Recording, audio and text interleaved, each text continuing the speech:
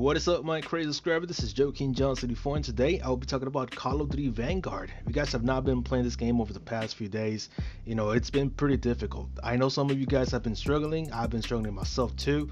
It's not really that much of a fun game. Like right off the bat, I'm gonna tell you guys, it's not really much of a fun game. It's pretty challenging because several of the PC players out there, or maybe maybe it's just a coincidence. I don't know what's going on, but a lot of players out there know where you are regardless of perks. I mean, I have the ghost perk on, I have dead silence on, and they still know where I'm coming from. I mean, it's pretty difficult when you have the silence of the footsteps along with ghosts in the same perk category. I mean, they'll know where you are regardless, so it's pretty difficult. If you're planning to get this game, I'm telling you right now, multiplayer has been quite of a challenge for everybody, not just me, but everybody out there playing this game. You should know that it's a complete sweat fest right now. It's pretty freaking bad. I mean, you can just imagine how it is for Warzone. Yeah, those Warzone players came over to this game and pretty much are living a whole entire oceans of sweat all over the goddamn place. But yeah, right off the bat, I'm gonna tell you guys, like, it's not for everyone. I think it's a completely mess of a game right now compared to what it was to Modern Warfare, and of course Cold War was also similar, so it might be in the same level as Cold War. Is it bad as Cold War? To be honest, Cold War had a lot of problems.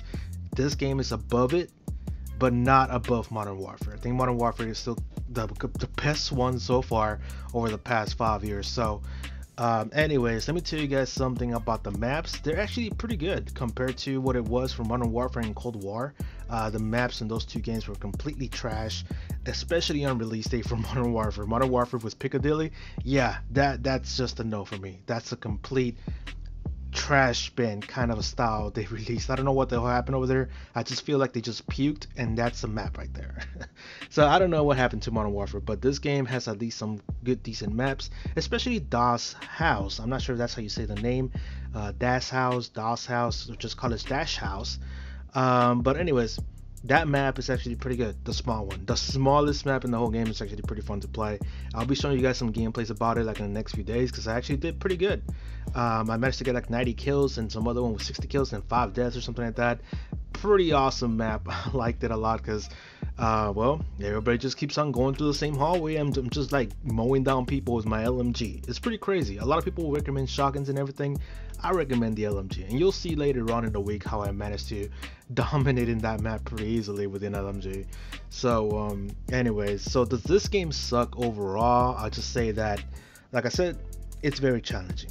It really is, because a lot of people know where you are. Most of the weapons are not bad, to be honest. I think they have a lot of potential, but most of them need buffs and nerfs. I mean, the STG, yeah, needs a little bit of a nerf, or increase the recoil, because it's so insane how I can snipe with that gun in several of the large maps, and it does a lot of damage, and consistent damage too. So it's insane how the STG works. Also the MP9, pretty strong from close range combat, but I think it's okay-ish. It's just like maybe a tiny nerf.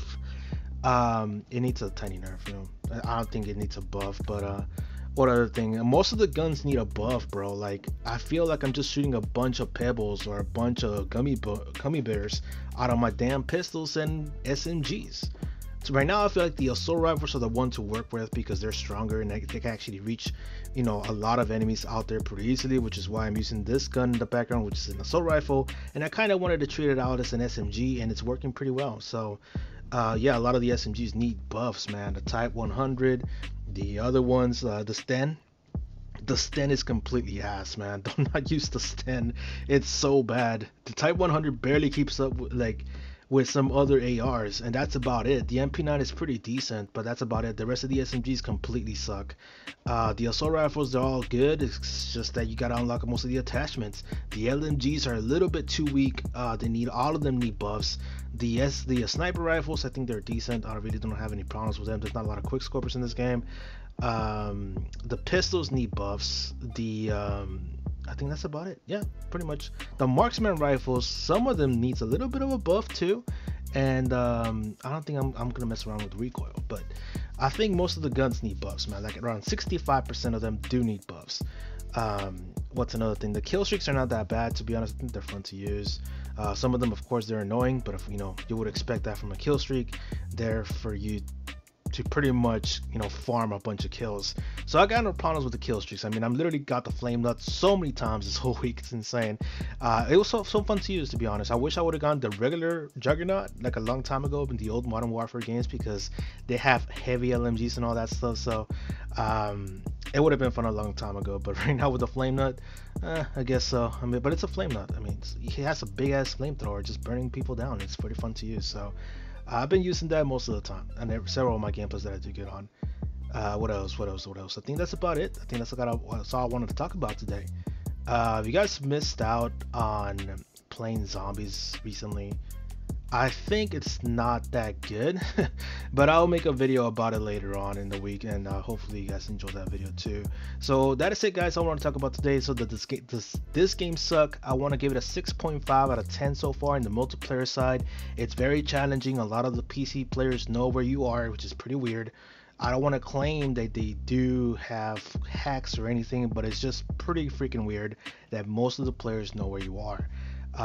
So would I recommend this multiplayer game or this game in general? No, I don't. I don't think so. I think wait till Christmas till it's like in a discount and just buy the game when it's like $20 or something, because it's very difficult right now, I'm telling you.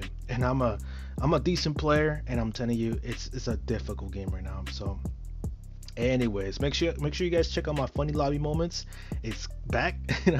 It's been a longest running series ever, dude. Like, it already has 10 years old. So make sure you guys check out funny lobby moments so you guys can have a little bit of a laugh. It's a bunch of angry people in that video. So that is it, guys. Leave a like, leave a comment, tell me what's up, and I'll see you guys later.